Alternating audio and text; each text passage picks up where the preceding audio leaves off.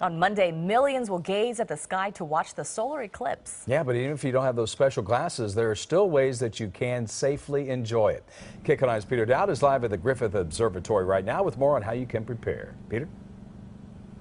Hey guys, the first solar eclipse in 38 years is sparking interest in space like never before, especially here at Griffith Observatory. And folks we spoke with say they're ready. That's planet Jupiter.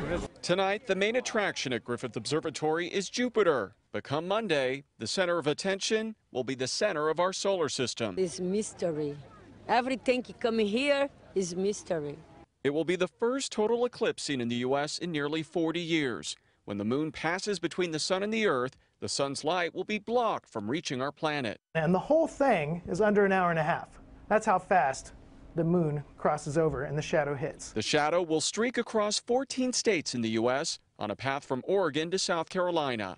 Those not on that 70-mile wide line, including Southern California, will see a partial eclipse. Any city you want to check out, you just click on it. JPL spent a year developing an internet application called NASA's Eyes, showing what the eclipse will look like from anywhere in the country. When the sun's bright surface is covered for more than 2 minutes, the only light visible in the sky will be the sun's outer atmosphere ring known as the corona.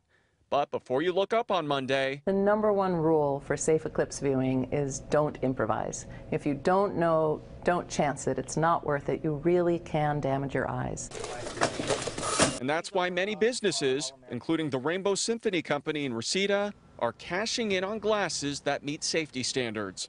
Owner Mark Margolis says he's already sold tens of millions of them. Most people have never been in proximity to an eclipse, so this is a big deal. But if you don't have special glasses, there is another way to watch, by looking down. Basically take 2 pieces of paper or any other cardboard, things like that. You make a pin in a piece of paper, you put the other piece of paper on the ground, and let the sun go through that little pinhole, and you can watch the different phases of the eclipse indirectly on that piece of paper on the ground. The effect may be more dramatic when enclosed in a box. You can have more complex ones with a box where you actually project an image of the sun down into the back of the box and look at it that way.